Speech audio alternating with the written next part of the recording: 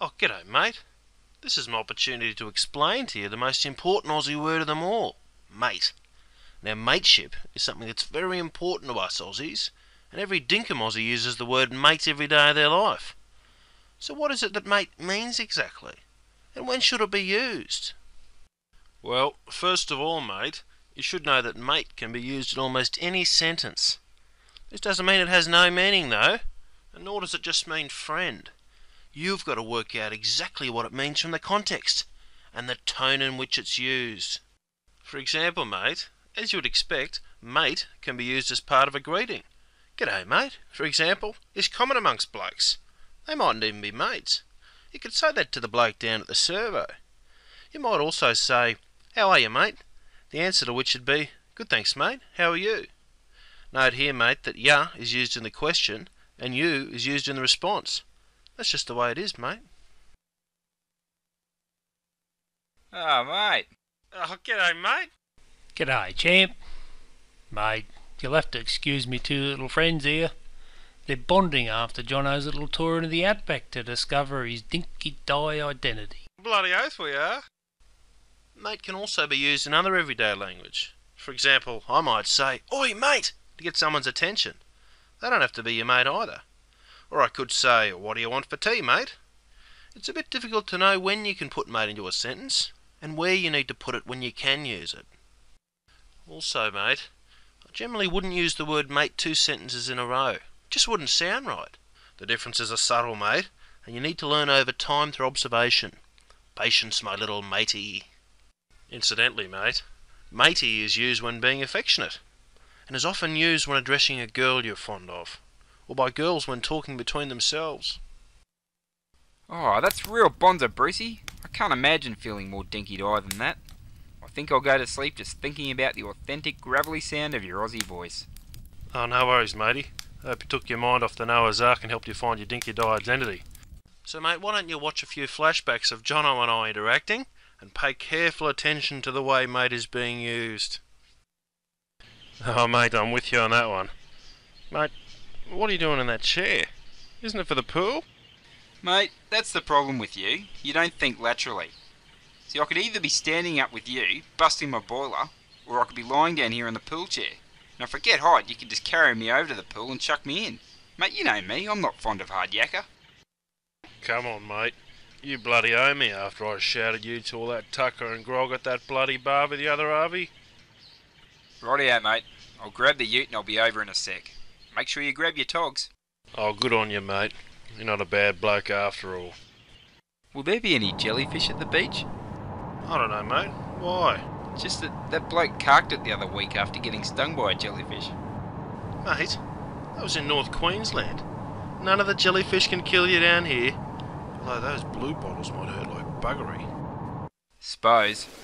Could do with another cold beer, though. Crikey, mate. You can have a cold beer when we get out. There's plenty of a cold beer. And that's all part of it, mate. All that cash means nothing if you can't enjoy the simple Aussie pleasures of outdoor living, beautiful beaches, good mates, cold beers, and friendly Sheilas. Mate, did you hear about the time that Looney drank 99 stubbies on a flight from Hobart to Launceston? Oh, fair dinkum. Fair dinkum. Oh, crikey. You right, mate? Geez, they're good-looking bastards, aren't they? Anyway, mate, not only can mate be used when you're not speaking to a mate, it can also be used when you're speaking to someone who certainly isn't your mate, or someone you're not happy with. Check Jules out for an example of this aggressive use of the word mate. Mate, what the bloody hell are you on about? You'll be on a bloody sticky wicket yourself if you keep up those shenanigans and no bloody beer. Now, how the hell are we going with the poms? What did you bloody call me? A bloody garbo? And what did you want? A bludger of pikers?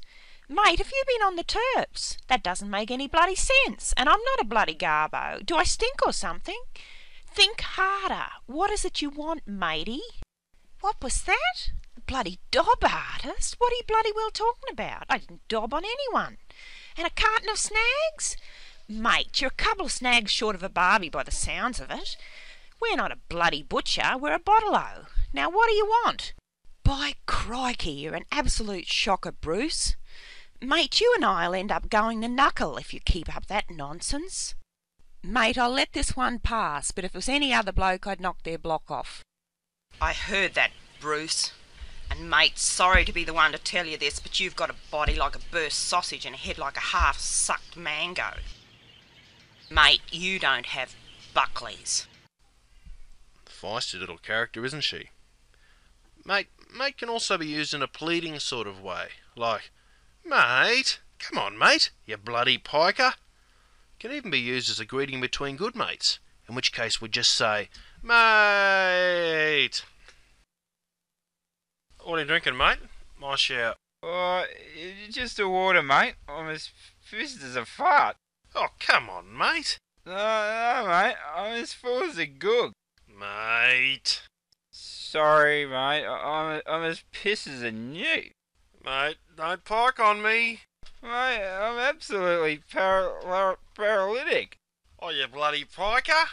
I told you, I'm blotto. Off me tree. Absolutely muted. Oh, mate, what's bloody wrong with you? You're sounding like a bloody person who doesn't have a drink with his mate. Oh, mate, if you put it like that, I can't let a mate down now, I suppose. Oh, good on you, champ. That's the Anzac spirit shining through all right. So, mate, that's the way mate is used. But does it have a deeper meaning? Any cultural meaning? Well, mate, one thing you need to know about Australian history is that it's a very masculine one. Initially, mate, there were basically no women, or Sheilas as they were known. Men outnumbered women at least 2 to 1 till the latter half of the 19th century. The second thing you need to know, mate, is that life was bloody hard. It's true that Australia was a convict colony, and the good old Poms from Pommyland continued to send convicts out here till the 1850s. And life was hard, mate. A lot of blokes killed themselves rather than be tormented by their Pommy overlords. And what's more, old Oz was a long way from the comforts of the mother country, and had none of its pleasures. It was a tough, unforgiving land, and the blokes were stuck out here by themselves, trying to make a go of it. So what was the effect? Well, basically, mate, it meant that blokes had to depend on and look after each other, their mates, if they were to survive. This mateship was very important. If your mate was hungry, you gave him some of your tucker. If he was off his face, you made sure he was okay. If he was in a blue, you stood up for him. My oath you did, mate. You looked after your mate, and he in turn looked after you. Women, unfortunately for them, weren't really part of this masculine culture of mateship. They just weren't there. Elements of this survives today, mate, although thankfully there are more women about. But most blokes won't call a woman mate to her face, although he will say, "We're just mates." It was into this masculine colonial mateship that our diggers from World War I were born. They were larrikins, the lot of them, and they were sent off into the hellhole that was the Great War. 60,000 of them died, mate, which per capita was more than any other country on the planet, as Oz only had about 4 million people at the time. You can imagine, mate, that in that terrible, terrible adversity, mateship was needed more than ever. And so it was strengthened by the Anzac spirit, and again in World War II and other wars, into what it is today. Come off it, Brucey. You bloody owe me after dragging me down to the beach that day. You're me mate, and if I'm going to discover me dinky-die identity, then I may as well be doing it with me fair dinkum cobber. I'm not going to be drinking with the flies on me Pat Malone. Okay, mate. If it's important to you that your fair dinkum cobber goes walkabout with you in the outback, so you're not your Pat Malone drinking with the flies while you discover your dinky-die identity in case you cark it as a young bloke, then okay. I won't pike on you, mate. Not in your hour of need. Cheers, Brucey. Jono, you poor bastard. The shark's eating your bloody arm. Mate, don't worry, mate. I'll get some help. Bloody oath you'll get some help, mate. Me arm's been munched off. Mate, me arm! Brucey, you gotta help me. Oh, don't worry, mate. I'm your mate. I'll look after you, mate. That's what mates do. Here, mate, have this icy amber nectar. That'll make you feel better. Not that hand, mate. Oh, sorry about that, mate. You may not know it, mate, but Australia lost more men per capita than any other nation during the Great War.